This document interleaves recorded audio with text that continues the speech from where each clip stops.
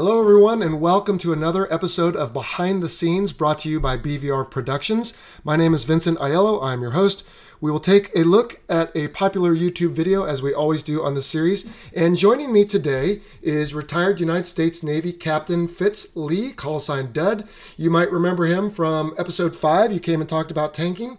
And then you joined us again for a live Facebook question and answer. How's it going, Fitz? I'm doing well, Joe. Thanks for having me back. Cool. Well, it's been a little while. Anything new? Last time we saw you, you were flying for the airlines, living in Coronado, helping at the church. All that's still the same? That's a good life right there. And so we haven't touched a thing. Still the same. Just got back from Hawaii a couple days ago, living the dream. Excellent. All right, well, you being a former LSO as well as a CAG Paddles Airwing LSO, you're going to help us out today understand a little bit about what landing signal officers do. Now, this particular video called Landing Signal Officers USS Gerald R. Ford, that is the newest carrier we have, has not that many, about 7,300 views. And then we have another one we're going to use that's unlisted, but that is sent to me by one of our listeners, and we'll use that to describe what we're seeing. So first off, when we hit play here, we're going to see an F-18 already coming across the ramp. But explain to us, first off, who are landing signal officers? All right, so the landing signals officers are the folks that are responsible for the safe and expeditious recovery of aircraft at the aircraft carrier. The emphasis is on safe and then expeditious. Okay. And so we're there simply to back up the pilots. Everyone that you see in that picture is a pilot. Okay. They come from the different squadrons throughout the air wing. They are handpicked by their command. So they rush to do this, and some are picked and some are not. Typically, yeah, right. That's exactly how it works. And having a good performance behind the boat is usually something that you'd like to see, but not necessary, right? The willingness to learn and improve, right? Yeah. Okay. And so this is a collateral duty for them. So these fellows, and I think there's a lady on the other video, they will be out here maybe on a Monday, but on a Tuesday they might be flying and be up in here. Yeah, what you see right there is actually an LSO team. Typically 3-4 teams that, like I said, they're on duty that day. Typically we don't have them fly. Their job is to be out there for every single recovery.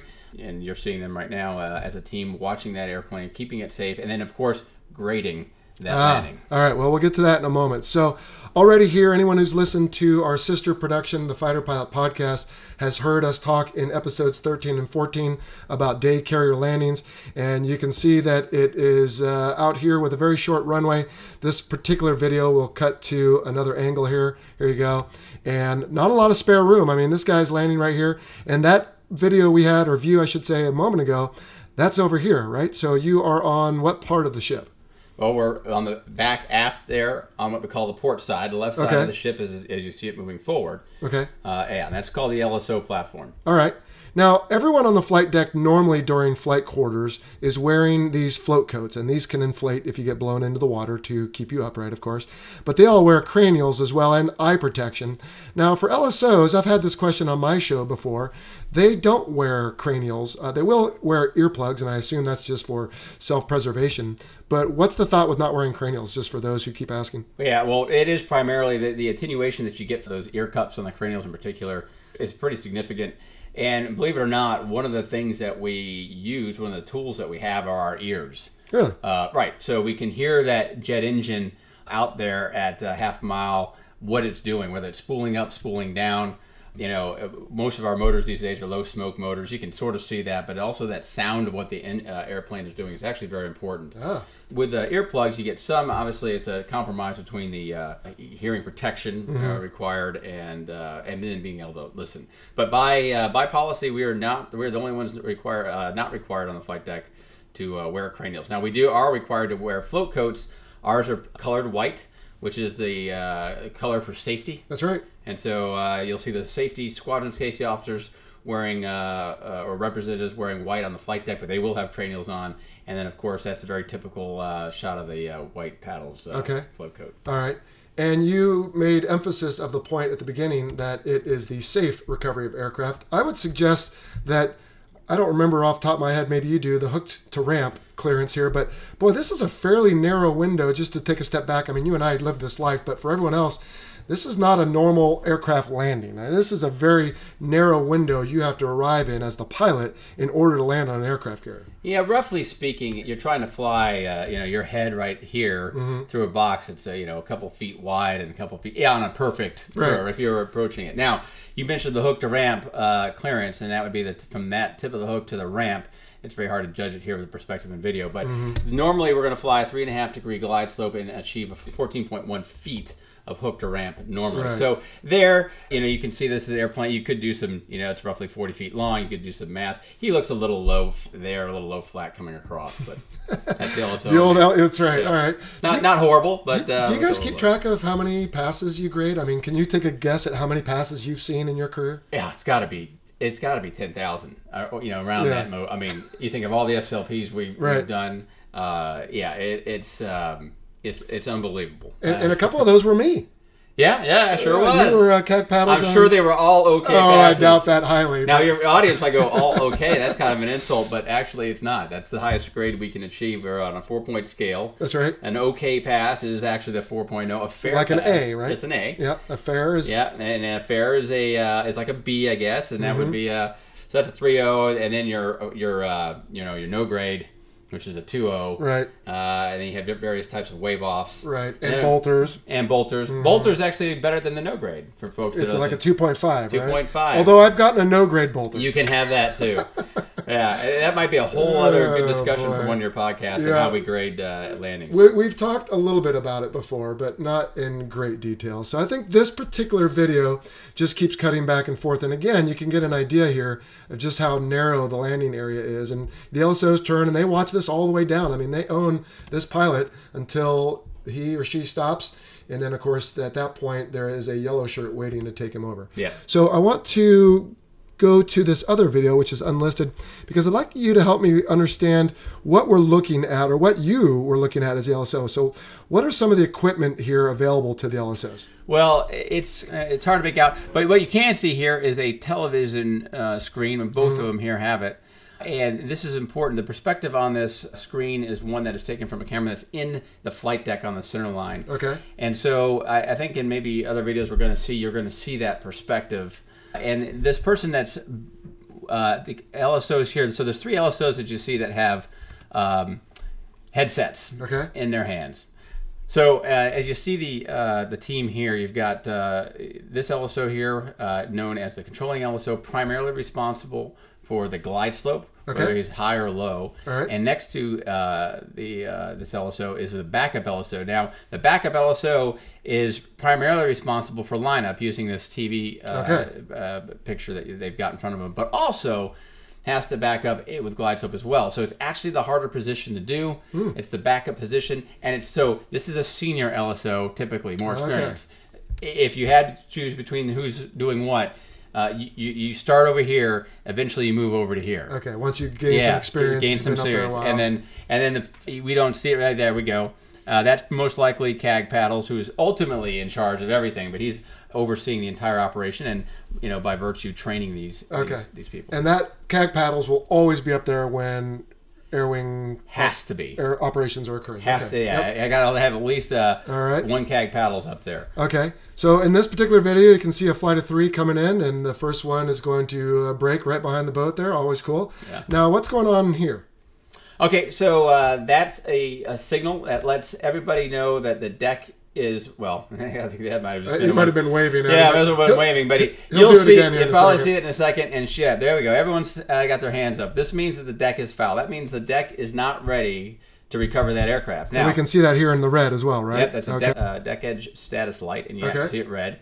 Now, it can be foul for lots of reasons. The men or equipment are inside the landing area, which obviously that would be apparent, but less apparent to folks, and stuff that you can't see in the video, but it's indicated to us on gauges that on these 2 boxes, sets of boxes here, is every single wire.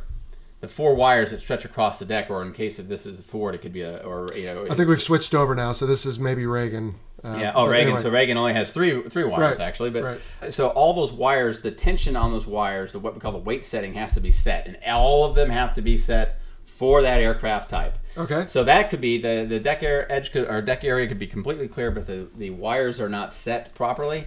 then the deck is foul. And so we hold up our hands to ensure everybody knows it's a foul deck. Okay.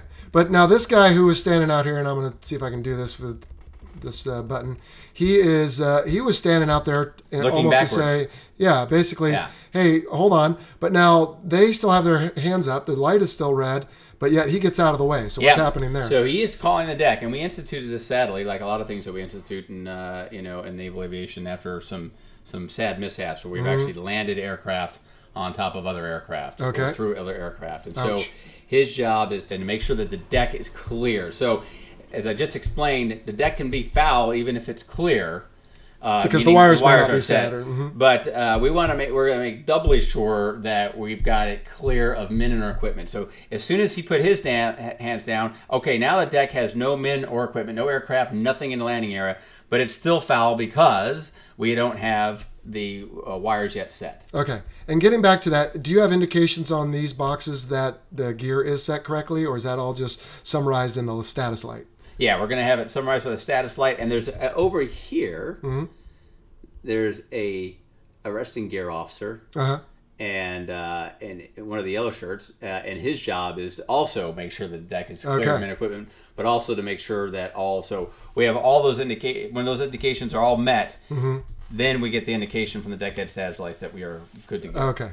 And so these two panels, are they the same and one's just a backup of the other, or do they have differing information? Well, those are new panels that actually come after mine today. So I assume that those are redundant, but I don't know for sure. All right. Well, sorry, I should have found one that you had used. Okay. So their arms are down now. The light is green.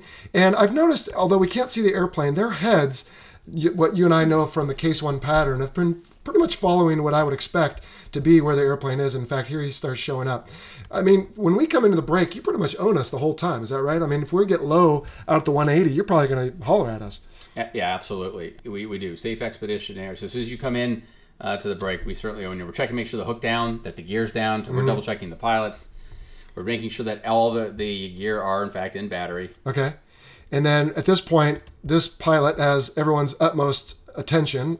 And although we haven't seen it yet, these are all officers and, as you said, pilots. There's at least one enlisted man or woman up here. And he's the hook spotter. Okay. So his job is to literally look through binoculars, verify that is, no kidding, an F-18, either a Super Hornet or what we used to call a Legacy Hornet, because they have different weight settings. They look really similar, so it's very important that we know what kind of aircraft it is, so we set the gear settings, the weight settings underneath the deck are set. And again, we don't do that at the LSOs. That's actually engine rooms that have that, and we've got to make sure that's set. So, yep, he's out there looking and backing up the LSOs to make sure we've got gear down and right. And the point of the Hornet and the Super Hornet looking so similar, is that why they put the strobe on the port side of the nose gear for day operations, right? That's exactly why they did it for the Super Hornet. So if you see that strobe, you know that it's a Super Hornet. And oh, by the way, that's why they had to come up with a different name on the ball. That's right. It's not a Hornet ball, it's in this case Rhino ball. You wouldn't want to say Super Hornet ball, because if the Super got cut off, then you would have a problem. All right, so you made a comment before, there's a little bit of that smoke, and some of that is there.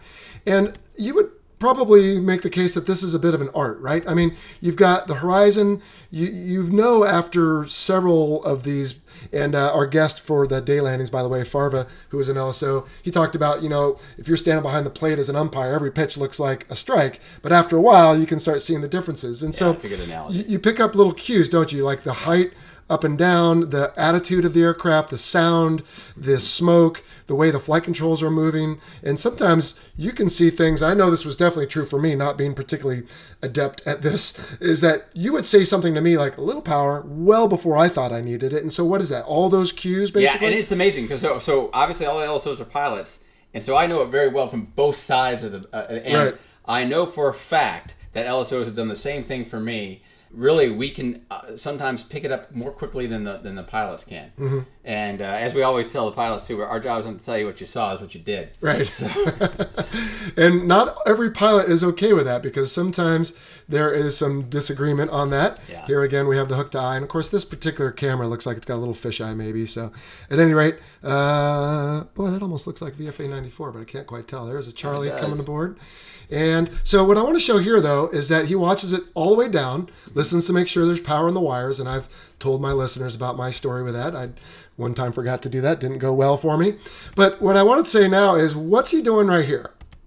And who's this guy? Okay, so that's another LSO. His duties for this particular recovery is the book writer. Okay. So as we mentioned before, every landing is graded. So he's writing down the side number, the wire that they caught, and the controlling LSO is going to spit out the pass. Okay. A little too much power in the middle, a high and close to at the ramp. Okay. 4-wire. That's maybe how I would have graded that pass. I have no idea. I'm looking at it from a YouTube video. That's right. All right. So does he just say whatever he wants and this guy's got to write down some shorthand, or is there some sort of code? And I know I'm setting you up for this, right? Well, it is the shorthand. That's it's the code. So right. it's a shorthand because I'm going to say it that quickly, and we've got an airplane that we see where everyone's headed. Well, luckily hers. But this whole time you were saying that what you want to be careful of is see everyone turning their heads into the book right now. So that's why we quickly get that pass out, because our job is primarily safe and expeditious. Right. That grade is the last priority, but we want to make sure we get it. We're going to obviously debrief every pilot, and then we're going to move to the next aircraft. Okay. So once the previous aircraft got out of the way and the area is clear, he gets out of the way. Yep. And then at this point, the deck is still foul because maybe it was a Hornet and now it's going to be a Rhino. Right. But it's green. They just need to put their hands down at this point. There you go. Just saw it. And along comes the next pilot. Awesome. And then at the end of the recovery, you LSOs as a team will go down and confer briefly, right? To just make sure. So the CAG LSO obviously leads the team. We'll discuss every pass individually and make sure that we kind of agree with that. Yep, that's what it was. Just as Favre that was talking about the balls and strikes. This is where we get it's almost. We don't have any kind of actual replay, but this is where we're gonna go. Hey, because watching baseball, some are tweeners, right? And so we might go, okay, that was an okay pass, right. And we changed the too much power and close high at the ramp to a little too much power and close a little high at the ramp for the okay. Now I'm gonna call you out here, Paddles. Does it ever matter to you guys who the pilot is when you're doing that? Like if it's the Air Wing commander? No, not at all. Okay. No, seriously. I mean, that to me was a point of integrity, and I absolutely not. Now, where that might come into play is who actually debriefs that particular pass. And we had I've had some folks that were, sadly enough, only the Air Wing LSO would debrief. Is that because the person was not too receptive? Yeah, and senior. Okay. But so be it. But normally what we'd like is the guy who's controlling. In this case, there's a reminder, this is the controlling one. Right. The one who's actually spitting out the grade. He's the one who debriefs. Okay. Typically. Because that way he has the credibility of, look, I saw it, I controlled it, I called it, meaning what he's doing right here. Yeah. And then earlier, I don't know if she'll do it this time, but the backup LSO, I saw, here you go. She's leaning over like, well, that was on that particular not enough power. It was on a drift left or something. Right. So what she's doing there, she's adding some there. She's adding some lineup comments that he may not have seen. Gotcha. So yeah. So just like you said, maybe that was a little too much power on lined up right in the middle. Okay. Something like that. As he's going to recorrect for his lineup, he has a little too much power to his high or something. Her jersey, I just noticed, by the way, said VFA 94, so that probably was them. All right. So because, again, to the point, it's easy for the controlling LSO to see glide slope deviations, but the left and right are pretty subtle without using you can see it almost there, right there. There's that little airplane. So that's what she's staring at. Yep. Okay. And then again, CAG LSO is monitoring the whole thing, developing the team, making sure they get it right. Now, I saw someone with a wristwatch and kind of hacking. What's that all about? Yeah, so we're striving for typically, on the very short side, 45 to 60 seconds between landings. Okay. And then we're also looking, 15 to 18 seconds in the groove. That in the groove is when he rolls wings level 3/4. Typical, anyone who's seen Top Gun, 3/4 mile will call the ball. That defines the groove. And you don't want to be long in the groove, because if you're long, that means the person who's setting his interval, trying to be 45 to 60 seconds behind you, might really start to eat you up. And now we have to buy a wave off because the aircraft are too close together. And that keeps the carrier steaming, in a predictable manner. For right, which we don't want. Okay, fair enough. So you're going to see this guy 45. So that was a perfect interval, arguably. Then he goes back and assumes his position. Everybody else does their grading, and on to the next aircraft. What's a typical recovery as far as number of aircraft for, let's say, cyclic operations? Oh, I'd say, 14, 18 maybe. All right. So theoretically, that should take less than 15 minutes. Ideally. Ideally. Yeah. And we do that after we launch the next waves of aircraft. Launch and then immediate recovery. And then recovery. Okay. And of course, we haven't seen it here, but there can be other types of aircraft coming in, an E2, a C2. I guess what else is there these days? Prowlers are gone, so the Growler.